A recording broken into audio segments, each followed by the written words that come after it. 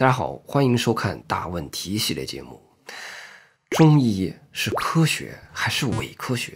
据称呢，这个话题是朋友圈撕逼绝交的3大话题之一啊。另外2个话题是吃狗肉问题和女权问题啊。这2个话题呢，我们以后有机会再来探讨啊。今天我们就来探讨中医是否是科学的问题。哎呀，关于这个问题啊，网上很多人争来争去，其实都没有说到点子上，因为他们都聚焦于一些细节问题，就比如说这个板蓝根到底管不管用啊，把脉到底能不能把出个喜脉啊。倒不是说这些具体问题不重要啊，而是说如果你紧盯着这些细节问题，那么这个争论可以是无穷无尽的。那么这种没有抓住重点的争论的结果，往往搞的是道理给扯得稀碎，最后就只剩下人身攻击，朋友之间还因此绝交了。正确的争论方式是讨论中医是科学还是伪科学啊？我们首先需要搞清楚什么是科学，什么是伪科学，科学和伪科学之间划界的标准是什么，对吧？这其实是一个原问题啊，元旦的元，原问题的意思也就是底层问题的意思。我们首先需要回归到这个底层的原问题之上，把这个原问题掰扯清楚了，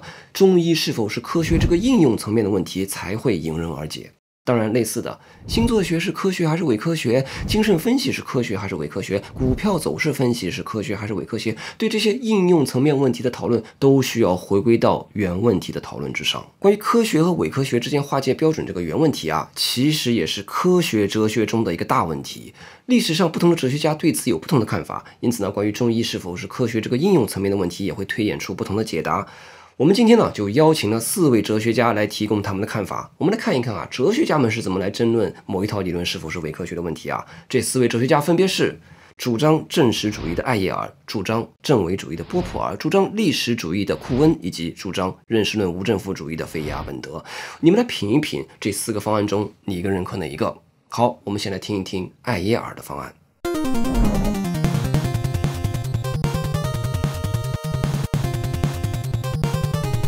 怎么样区分科学和伪科学呢？艾耶尔给出的标准叫做证实原则。什么叫证实原则呢？就是我们搞科研的时候啊，看见什么就说什么，不要预设那些看不见摸不着的什么本质啊、目的啊、灵魂啊、上帝啊，因为这些看不见摸不着的东西呢，它没法通过经验来证实，因此呢，就会造成一个问题，就是人和人之间没法进行交流啊。你说这个世界是由宇宙之外的8个佛爷开会研究决定的，我说这个世界是一对情侣爱和恨之间的产物，因此呢，谁也说服不了谁，你这么说就是没有意义的。我们呢，就说那些能够被人经验到的事情，就比如说啊，这里有个苹果啊，它是什么颜色的，它的长宽高分别是多少，它的重量是几斤几两。对于这些物理指标呢，咱们之间至少不会有争议吧？那么这样的话，咱们之间的聊天才能对得上话嘛。那么什么是科学呢？艾耶尔说，能够被经验证实的就是有意义的科学命题，否则就是伪科学，就是没有意义的。这就是艾耶尔给出的科学和伪科学的划界标准。说到这儿，我们就要扯到中医上了。中医是不是科学？如果艾耶尔来评价中医，他会怎么说？估计艾耶尔不会批评中医的一些具体的医术啊，就比如说这个板蓝根管不管用啊，这个把脉到底能不能把出个喜脉啊，估计他不会批评这个。他可能会批评中医的地方在于，就是你中医预设了一整套看不见摸不着的什么阴阳五行啊，什么寒啊，什么湿啊，然后人身体上出现的各种症状都扯到这些看不见摸不着的阴阳五行上。请问阴阳五行在哪儿？你倒是测量出来给我看看啊！当然啊，艾耶尔本人没有直接批评过中医啊。他直接批评过的理论呢，是当时流行的弗洛伊德的精神分析学说。我们知道啊，这个弗洛伊德啊，把人的各种心理现象都解释为人的潜意识。这个潜意识嘛，顾名思义，它就是潜在的嘛，它看不见摸不着。那弗洛伊德认为，一个人的潜意识从童年时代就被塑造，并且在多年以后还能影响到一个人成年后的行为。比如说，弗洛伊德有一个男性患者啊，他患有一种强迫症，他总是不由自主的想要去洗手。那弗洛伊德就分析说啊，这是因为这个男性患者啊，他小的时候在家手淫被家长发现了，然后呢，这种羞耻感就进入他的潜意识，于是多年以后总是想要去洗手。但是问题在于，潜意识是看不见摸不着的，我们怎么知道弗洛伊德说的是对的呢？那如果不同的人对潜意识有不同的解释，我们又该听信谁的呢？由此可见，这种学说无法产生真知，因此艾耶尔认为精神分析是伪科学。这就是艾耶尔提供的界定科学和伪科学标准的方案。简单总结一下，能够被经验证实的理论就是科学理论，不能被经验证实的理论就是伪科学。好，介绍完艾耶尔的方案，下面我们来介绍波普尔的方案。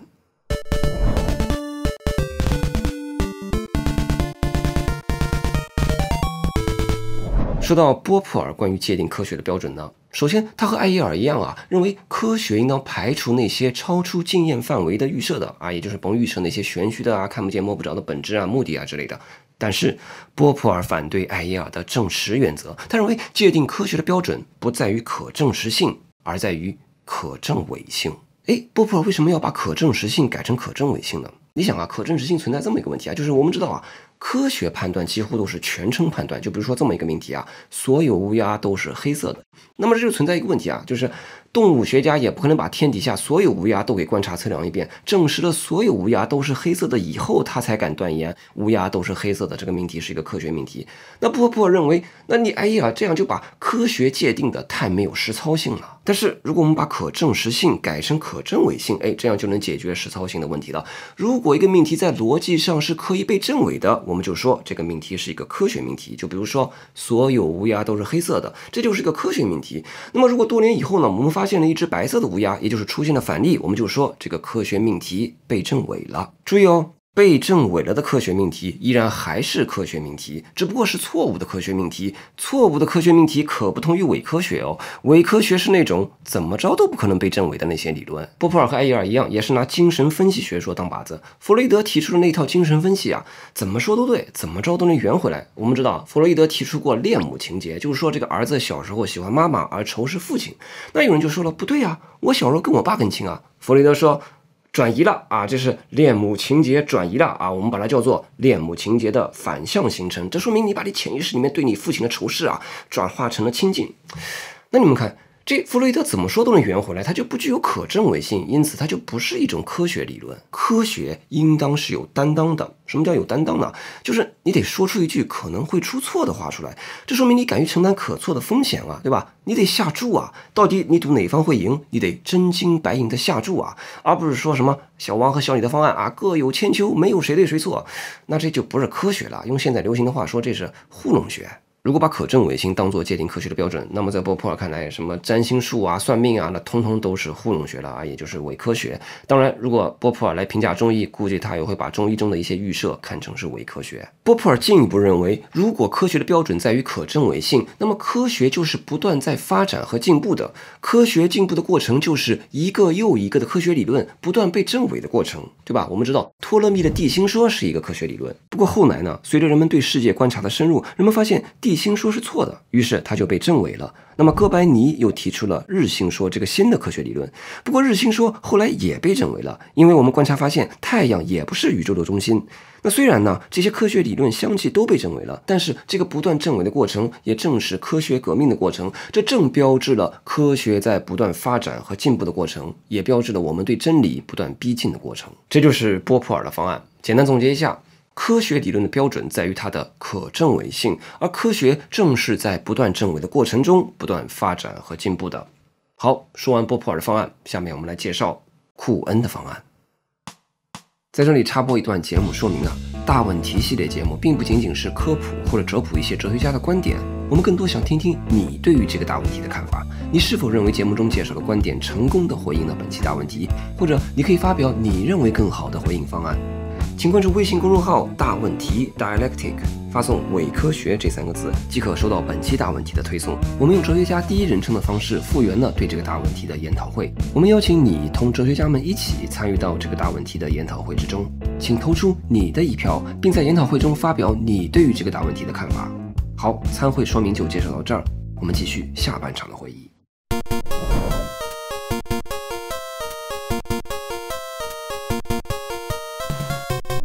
库恩并不同意波普尔的看法啊。波普尔认为呢，科学理论的标准呢在于可证伪性，那科学进步的标志呢在于理论不断被证伪。那库恩就说不对呀，我们回看科学发展史啊，科学家在遭遇到与现有科学理论不相容的反例的时候啊，并不会一下子就推翻掉现有科学理论啊。科学理论并不会因为遭遇到反例就被证伪了。这搞科研的朋友应该知道啊，当你做实验发现这个观测数据与理论对不上的时候，你首先不会怀疑是理论错了，而是首先怀疑自己是不是没把这个实验数据给收集对。就比如说你在进行天文观测的时候，发现数据和公式对不上了，你首先不会怀疑是爱因斯坦的广义相对论错了，而是首先怀疑自己要么是自己实验没做对，要么是自己没把广义相对论给吃透。总之就是先怀疑自己不是去怪爱因斯坦。即便观测数据没有任何毛病，科学家还是不会急于证伪现有理论，而是暂时存疑也就是先摆在那儿。就比如说科学家通过观测发现宇宙中存在着一大波物质和能量，是爱因斯坦的广义相对论解释不了的，观察和理论对不上了。那么科学家也并没有把广义相对论给推翻掉而是暂时存疑，把这一大波物质和能量暂时叫做暗物质和暗能量。因为科学家们首先相信随着观察的进一步深入以及对现有理论的进一步研究，广义相对论最终还是能够把暗物质和暗能量都给解释了的。其实科学家搞科研绝大部分的工作并不是发明创造新理论，而是拿现有理论想方设法的去解释那些新发现的现象也就是拿那些看似是反逆的现象呢，努力往现有理论里面去套，从而使得现有理论越来越有解释力。那库恩把科学家的这种工作叫做解谜。科学圈的传统是解谜，而不是发明新理论。为什么呢？因为科学家主观上也不希望自己掌握的理论框架被证伪掉你想这科学家从小念书学的就是这么一套科学理论，就比如说他从小接受的就是广义相对论的教育，现在念到博士了，自己成了广义相对论的专家了成了吃这口饭的人呢。那科研所里面的其他同事也都是吃这口饭的人，大家还都抱团取暖，商业互吹，一起吹捧广义相对论天下第一，然后一起来做解谜的工作，使现有理论的解释力越来越强。这时候你说你要推翻广义相对论，这不是自己砸自己饭碗吗？就算你自己愿意推翻，那科研圈里面的同行也不答应在这里库恩科学哲学的关键词来了就是范式。什么叫范式呢？范式简单说就是一个科学共同体，或者说科学圈里面的所有成员共享的基本理论、基本观点、科研方法以及一整套行内的术语系统。就比如说托勒密的地心说就是早期天文学家圈子里面的范式，而哥白尼的日心说则是后期天文学家圈子里面的范式。当然库恩并没有对范式这个概念下过一个唯一明确的定义，在他的书里面呢，对这个概念做出过20多种不同的解释。不过我们可以简单概括说范式就是一个科学圈里面的所有成员所共同尊崇的传统。库恩进一步解释说这个范式它并不是一种科学知识，它更像是一种信念就像宗教信念一样你到底是信托勒密的那一套还是信哥白尼的那一套。所以库恩说呢，范式它并不是个认识论的问题，而吴林说是一种社会心理学的问题。所以在库恩看来，什么是科学？科学就是科学圈里面的那一波人所信奉的范式。你看库恩这么一描述这个科学它就不像之前那个艾耶尔和波普尔描述的那样是一种纯粹理性范围内的事情，或者说是对现实世界的客观反应。库恩认为科学就是科学圈里面的成员所共同信奉的信念。那信念的生命力就不取决于它有多么合乎逻辑，而在于信它的人够不够多，以及他的信徒有没有足够的话语权。那么因此在这种话语权博弈的逻辑下，库恩是这么来描述科学革命的过程科学革命就是新范式取代旧范式。注意这里并不是说新范式就比旧范式更合理库恩说新旧两种范式之间是不可通约的，也就是说没法拿来直接比较，因此就没法说谁更合理的问题。就比如说你没法说日心说范式就比地心说范式更合理那既然没有谁更合理的问题，为什么历史上的新范式能够取代旧范式呢？首先在旧范式占据主导的时期科学圈里面的科学家都拿现有范式去解释世界这就是我们之前说的科学家做的解谜的工作。库恩把这一时期呢叫做常态科学时期。在常态科学时期呢，科学家通过解谜的工作使得现有范式解释力越来越强。但是呢，随着这个反例越来越多科学家就发现这个解谜的工作越来越难做，甚至都有点做不下去了。那在这个时候，常态科学时期就遭遇到了科学危机。库恩把这一时期叫做科学危机时期。在科学危机时期人们对现有范式的信念出现了动摇。那这个时候科学的江湖上就会有人提出新的范式。提出新范式的人呢，往往是受这个旧范式影响较小的年轻学者，而老一代学者呢，长期受旧范式的熏陶，思想保守，难以放弃旧范式。那么科学革命的过程呢，就是信守旧范式的老一代的学者越来越少，而新加入科学圈的人都选择信奉新范式了。那么终有一天，新范式就取代旧范式了。所以物理学家普朗克有一句名言就说新的科学理论之所以能够胜出并不是因为反对者都被说服了，而是因为反对者最终都死了。说的就是这个道理。那么库恩是怎么来划分科学和伪科学的呢？库恩给的标准就是你这个圈子的成员啊有没有解谜的传统啊，也就是拿难题圆到现有理论上啊，让理论自圆其说，提升理论的解释力。就比如说库恩就认为啊，占星术就是伪科学，因为占星术的圈子里面啊，它就没有解谜的传统。这个占星术士在遇到反例的时候啊，往往视而不见啊，假装自己的理论没有任何 bug。但是相比之下，天文学圈里面就有解谜的传统。比如说我们去翻看天文学期刊，我们会发现天文学家所做的大部分工作就是在解谜，因此天文学就是科学，而占星术就是伪科学。其实啊，有学者评价说啊，李库恩在这里给的划界标准啊，就是有没有解谜传统啊，其实说到底就是看你这个圈子的成员所信奉的这个范式啊，是不是主流范式。因为主流范式在李库恩看来就是解谜能力最强的范式嘛。所以我们说回到中医的例子上啊，库恩会怎么评价中医？他会认为中医是科学吗？估计库恩会这么来评价中医啊，就是说中医是不是科学啊，取决于它是不是解谜能力最强的那套范式。其实也就在说，它是不是被科学圈里面的成员所共同信奉的主流范式。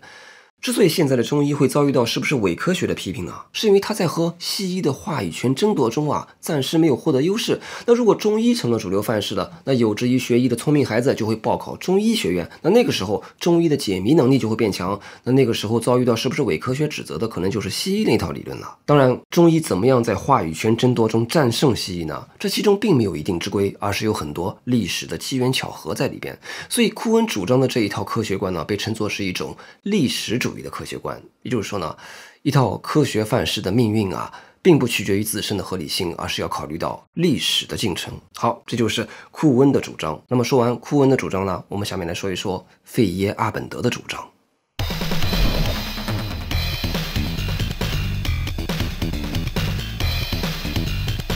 其实啊，我们今天安排的这4位哲学家的出场顺序啊，可以看出其中的线索就是从绝对主义到相对主义的演进。当然啊，这并不是我们故意安排的，20世纪的科学哲学发展史也就是这么发展的。那么这第4位要出场的费耶阿本德，更是把库恩的历史主义推到了极端。他说，干嘛要给科学和非科学画个界限呢？科学和非科学并没有什么区别啊。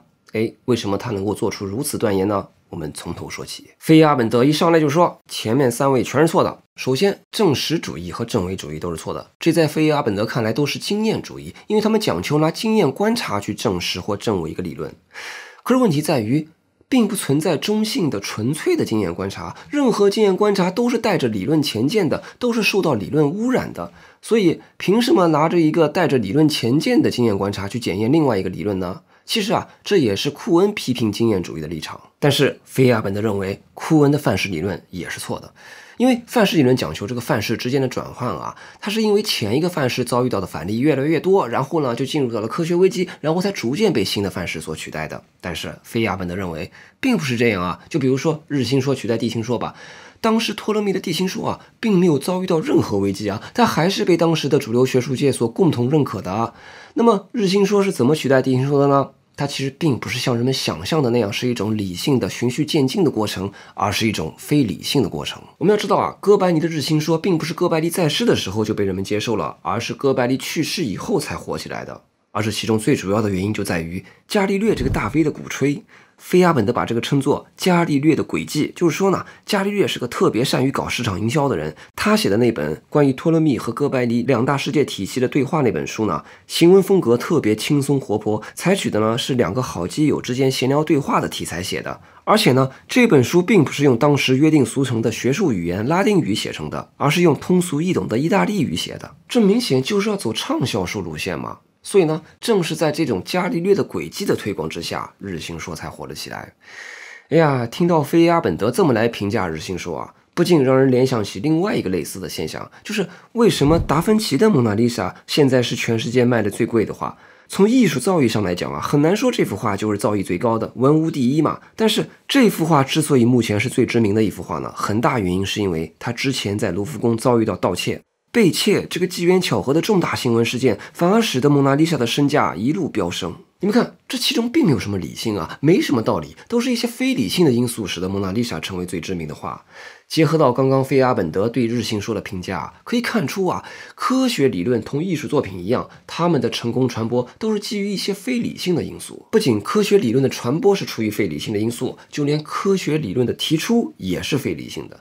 因为科学研究啊，它并没有什么理性的公式可循。科学家在提出一套科学理论的时候啊，它往往是得益于一些非理性的、非科学的，甚至是宗教神话的启发。就比如说，我们都知道啊，化学发源于炼金术，医学发源于巫术，天文学发源于毕达哥拉斯和柏拉图对于圆形的执迷。那么既然都是出于非理性的因素，那你凭什么人为的进行划分啊？说有些理论呢，它就是科学理论，它就更有道理、更高级；而另外有些理论呢，它就是非科学或者伪科学，它就更没有道理、更低级。费阿本德甚至抛出断言啊，说这个科学和宗教并没有本质的区别，现在的科学可以说就是一种新的宗教。在17、18世纪的时候呢，科学受到宗教的压制啊，那时候的科学可以说是一种进步力量。但是到了现在，尤其是到了2次世界大战以后啊，科学话语占据了主导地位，它自己反而成为了一种专横的压制其他意识形态的话语霸权了。现在的科学是一种科学沙文主义，或者叫做科学霸权主义，对吧？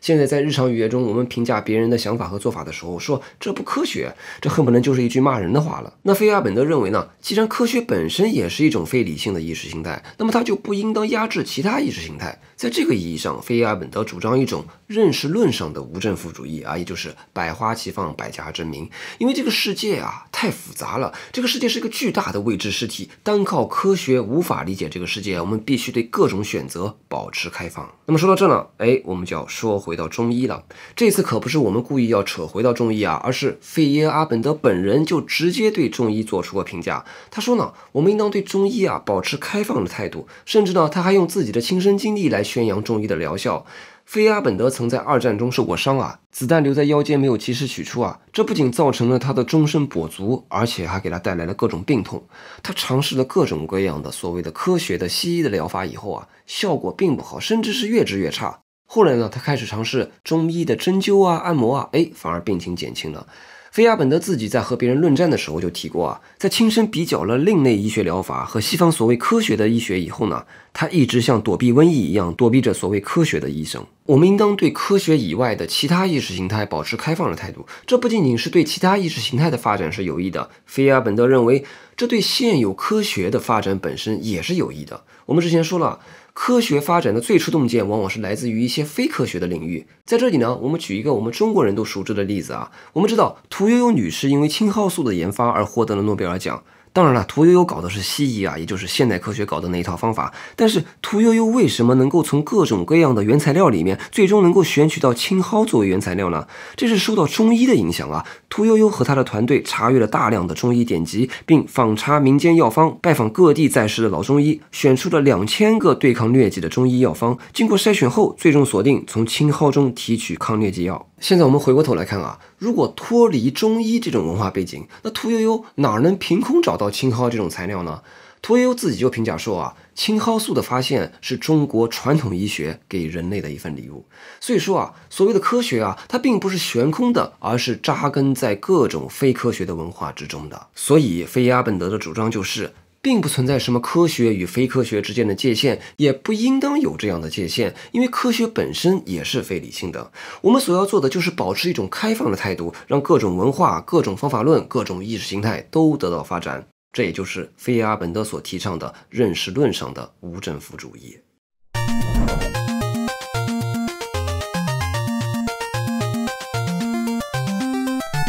本期大问题节目要介绍的4位哲学家提供的关于科学划界标准的方案已经介绍完了。简单总结一下，艾耶尔主张的是一种证实主义，他认为科学和伪科学之间的界限在于命题是否能够被经验所证实。波普尔主张的是一种证伪主义，他认为科学和伪科学之间的界限在于命题是否能够被经验所证伪。库恩主张的是一种历史主义，他认为科学和伪科学的分别在于你是否处在主流范式的解谜传统之中。费阿本德主张的是一种认识论上的无政府主义，他认为科学和伪科学并没有什么界限，也不应当有界限。